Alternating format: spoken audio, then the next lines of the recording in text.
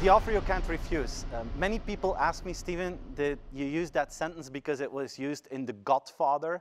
And you probably know the meaning of that sentence when they used it in The Godfather. Well, I can tell you this book is not about how to kill someone or how to murder people. That's not what it is about. It's not where I found the inspiration. And actually, the initial usage of the term "the offer you can't refuse" was used for the first time in 1932 with this movie Burn 'Em Up Barnes, which is a movie about an oil field, and people wanted to buy that oil field. And in that movie, they used "the offer you can't refuse" for the first time in the meaning that I would like to use it as well. And this is a story about the future of customer experience. This is a story that brings hope, that gives positive energy, and that, invites companies to think about how can we eliminate barriers for customers to do business with us, and how can we add value on a number of set of dimensions. How can we add value on different layers to make sure that people will buy from us and that they will like to buy from us today, but also in the future. Look, I'm convinced that this is a turning point in human history, what we're seeing right now. And I think that we're at the beginning of a new wave with new customer behavior and new customer expectations. And if you look back in the old world, the new minimum to be in business was having a good product, a good price, and a good service. Well, I think this has changed. And in the past 10 years, digital convenience became part of the new normal. And digital convenience was created by technologies like mobile and social and 4G. And many companies, mainly the big technology companies, they took us on this road. Amazon, Booking.com, Zalando, Apple, Google, Alibaba, they all created this almost perfect transactional relationship between them and their customers. And because of that, today, this is just the most natural thing in the world. If you have digital convenience, good. If you don't have it, you're in deep trouble. And over time, we will see that, of course, digital convenience can be a little bit stretched. We're in the middle of this evolution, and we've seen this in the last few years. We've seen how companies like Amazon introduced the dash buttons, one click to order a product. We've seen how McDonald's completely reinvented the way that you go to their restaurants and how you order food. We've seen that the unscalable became scalable, like personal coaches. In the past, you had to go to find one and you had to spend time with that personal coach. Today, this can be scaled thanks to artificial intelligence and our mobile phones. We saw the rise of voice assistants moving from a one-click to a zero-click interface. And then COVID-19 hit the planet. And I still call 2020 the year of the biggest digital training course in human history. Everything we do is now digitally. Look at us here tonight. I see your faces on a screen. I could never have imagined that it would be like this. But I'm convinced that the person who invented the Zoom interface or the Teams interface, that person must have been a huge fan of the Muppet Show. Because if you look to the way that the Muppets organize themselves, it is exactly the same as we are organizing ourselves today in Zoom or in Teams meetings. We see digital everywhere, and this has a consequence. If you look outside today, ask yourself the question, do we still see the entire world? I don't think so. I think we see part of the world, because there's this invisible layer of digital technologies that is flying above us, and it's changing the way that we interact with companies. And in the past, we talked about digital versus analog. We talked about online versus offline. Today, it is a hybrid world where both of those forces come together, and where every interaction that you have with a customer actually will have a digital component. And this will be stretched in the next few years. If you ask me what the future of digital interfaces will look like, well, I'm convinced that these 4 characteristics will play a role in that. Interfaces will become more invisible than ever before. They will be more personalized, they will require less effort from the customer, and they will be more proactive than ever before. And even in markets that have been functioning in the same way over and over again, like the healthcare industry, you're starting to see changes that completely revamp the entire model, completely rethink the interactions between customers and businesses. Take Good Doctor, which is one of the platforms of Chinese insurance company Ping An. And this is a platform that if you feel something, if you have pain or some sort of a symptom, you go to their app, you type in the symptoms that you have, and in real time, they connect you with a doctor with a video call. And that doctor will make a first assessment to see if something serious is going on or if you just have a minor issue. If you have a minor issue, they may prescribe you instantly some medication. They bring that to wherever you may be within 30 minutes. And if something serious is going on, they will send you to a physical doctor, to a hospital to do further examinations. But you feel how this is completely changing the way that we interact. Today, if I'm in pain, if something's wrong with me, you know, I live in Belgium. I have to take half a day off to get the first medical help. I have to make an appointment with my doctor, then I have to wait there in the waiting room. They always let us wait. Then you have the examination, then you have to go to a pharmacy to get the medication, then you go back home. It takes me half a day. And because of that, I'm not that eager to go instantly to a doctor. What if I can do that with a screen and a touch of a button? Well, apparently that's very popular because about 300 million users are now working with Ping An. And they're also bringing this back to the physical world, that they're using this idea of a hybrid world. These are like phone booths, you know, old-fashioned phone booths, but now they're mobile clinics is what they call them. You go in, and then you have a screen and you have a video call with a doctor, and if the doctor prescribes you certain medication, you go to the other side of the mobile clinic and you instantly get your medication. So it's a complete new transactional model, and what they're trying to do is optimize every detail of the customer journey. And you can look to all different kind of interfaces that you see. You know, they are more user-friendly than ever. Take drones. I still remember my first drone I ever had. My children still talk about that because I was playing with it in our garden, and within 2 minutes, that drone ended up in a tree, and we never, ever saw it again. But today, I have this Mavic Mini from DJI, and it's extremely user-friendly. Like a few months ago, we had this family reunion, and they asked me, Steven, take a picture with the drone. And you know, I could do it. It's easy as hell to do it. I still have to train a little bit, but it's a lot easier than in the past. Transactional optimization. Digital convenience is becoming the norm, and because of that, it is becoming a commodity. So question is, what is behind that? And you feel how customers are now having other expectations towards organizations. And you need to build upon that. And I work with 2 dimensions, and this is the core of the Offer You Can't Refuse book. I work with these 2 dimensions and ask myself the question, how can companies become a partner in life of organizations, and how can they add value to society? And the combination of those 2 dimensions, in combination, of course, with the minimum needs, creates the offer people can't refuse. Now, before I dive into how to create the offer you can't refuse, I want to do a small experiment with you guys, and I'm counting on my virtual audience here to participate in this little interactive exercise. All of you know that I'm a huge Disney fan, so there's always a little bit of Disney magic in my presentations, and today I chose for Aladdin. And you all know the story, right? You find the lamp, you rub the lamp, then bam, the genie pops out, and you get 3 wishes.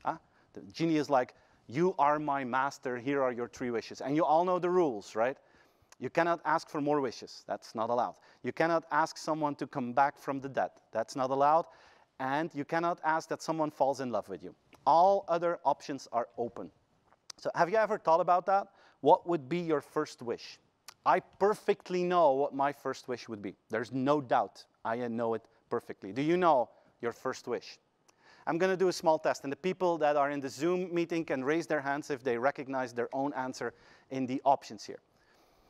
Is there someone who asked something for himself? That's what I did. You can raise your hand if you do. Okay. We can be honest here. It's a small group of people together. Or maybe you asked something for your children, friends, or family. Okay. Cool. And is there someone who solved the world problem? We have 1 person who solved the world problem. That is fantastic. All the others could also have solved the war in Syria. You could have ended COVID-19. You could have granted Belgium a good working government. But no, you decided to choose something for yourself or your children. Is that something that we should feel bad about? No. But as business people, we need to take this into account. And people don't like to hear this, but reality is it's still customer first, planet second. First, if you want to be successful, you have to help your customers, and on top of that, you can do good for society. But it only works in one direction. If you want to create the offer you can't refuse, it's about customers. It starts with customers. And ask yourself, how can we become a partner in their life? And you know, this is about understanding the human behind the customer. It's about understanding how you can become a non-intrusive partner in people's life. It's about understanding the movie that plays in the head of your customers. Every person in the world has like a movie with the plan of their life. And we have dreams and fears. We have hopes and things that we hope will never happen. How can you play a role in that as an organization? How can you support them in that? Let me show you this example. There's this healthcare insurance company based in New York. It's called Oscar. And in the middle of the big lockdown in New York, there was scarcity of access to doctors. And you know in the US how expensive it is to have medical help. So these guys were like, okay, we can help our customers here. So what they did was this. They said, look, every customer that we have, we're going to make sure that you have access to a doctor, if you need one, in as little as 15 minutes, completely for free. You can imagine the value that you bring to the market here. Or if you need a refill of your medication, they take care of that. They help you with that.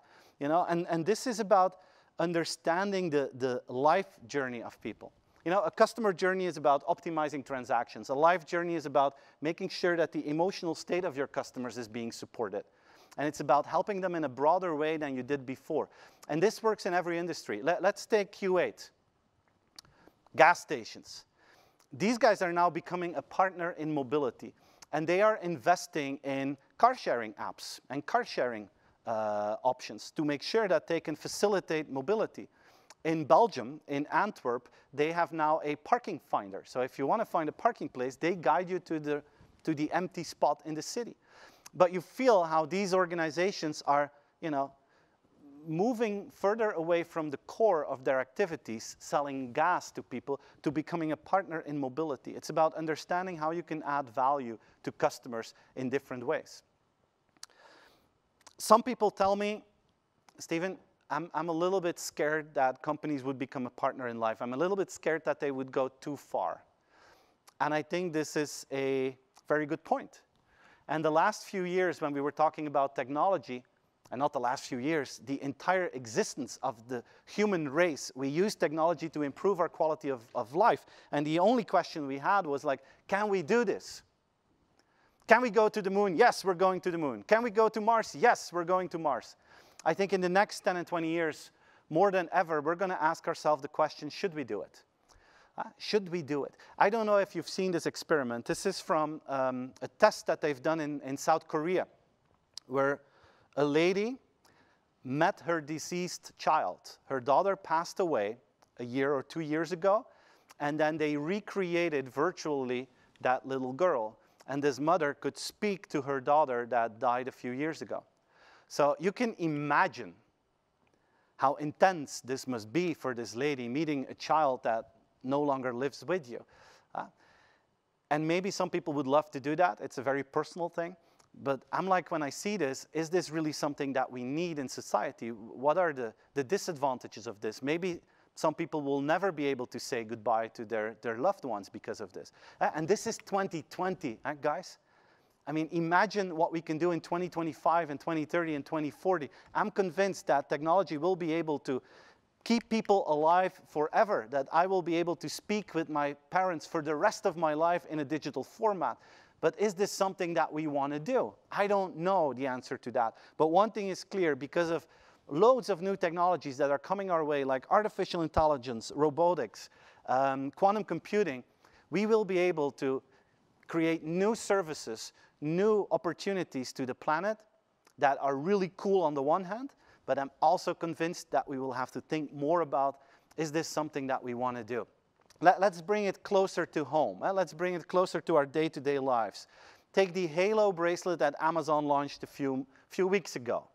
It's a very cool new gadget. It's like a Fitbit or an Apple Watch. They do the same things, but they also add your emotion to it. Based on your voice, they will be able to state in which emotional state you are. They will know if you're happy, sad, or angry, for instance. Question is, what does a company like Amazon, what can they do with that? I'm not saying that this could be a strategy, but imagine that they would know that if you're really happy, that you're willing to pay more. What if they know that you're in a very good mood and they just increase prices with 5 or 10% because they know you will buy? You're in a good mood and they know that based on your data. You know, these are new kind of techniques, new technologies that are coming to a customer that can be very untransparent to people. And the question is, how do we deal with this? This is also part of the life journey story. How can you do this in an ethical way, in a human way? This is also what digital is about. It's not just about automation, it's also about making it human, making it ethical. Partner in life. And then you can build the top of this pyramid, the top of this model. Can you change your world? And we see a flip in marketing, where it used to be a focus on authenticity, now it's a focus on responsibility. And you feel how society looks to organizations to solve challenges in society. There is a higher level of trust towards companies than in governments. And people are worried about healthcare, about climate, about the rising tide of inequality. And people expect companies to take their responsibility. We're facing some big challenges. And all research is pointing in the same direction. Organizations should stand up and deal with that. 74% of the world's population is hoping that CEOs will take their responsibility and will not wait until a government is forcing them to do so. And you know, when you talk about changing the world, maybe that's too big, maybe that's too far away, maybe that seems impossible for some organizations. Question is, can we change our world? It's not about changing the world, it's about changing your world. How can you use your strengths and your assets in your organization to have a positive impact on society? Not just with words, but also with actions. How can you combine like consumer activism, where you promote adding value to society, with actually taking action? I want to show you this example here. A company called Max. It is the oldest hamburger chain that we have in Europe. It's based in the Nordics, and they have fantastic burgers. But I want to ask you guys a question. Do you still remember the tastiest burger you ever had in your life? I can name a few. I can name a few. But the question is, in how many cases was that a burger without red meat? For me personally, my best burger ever was definitely with red meat. And I think the same goes for many of you. And this is the problem for this company Max, because their ambition is to become climate positive, not neutral, but positive. And to succeed in that, they have to make sure that more than half of the burgers that they sell are actually non-red meat burgers, because red meat is bad for the climate. And they succeed in this. And if you will go to their website, you will see how they invest in high-quality products that are non-red meat products. They invest more than any other hamburger chain in good chicken products with fish or plant-based meat. They have all these alternatives that are really, really good. And if they have a certain product where they cannot be climate neutral or positive, they alternatively start to plant trees to make sure that they overcompensate. And if you go to their website, you will see that they're extremely transparent about this whole process. But this is typically a company that is talking about it and is also doing it. They are changing their world. And that's the top of this model. Huh? How can you build different components, different layers, to make sure you remove all barriers for people to do business with you? And how can you make them excited on multiple levels in your organization to give them an offer they can't refuse? Look, it's a very interesting year, and people expect more than ever. People expect that things go well, and people expect you to do more for the customers these days. And they also expect you to take your responsibility towards society. But don't forget your first wish.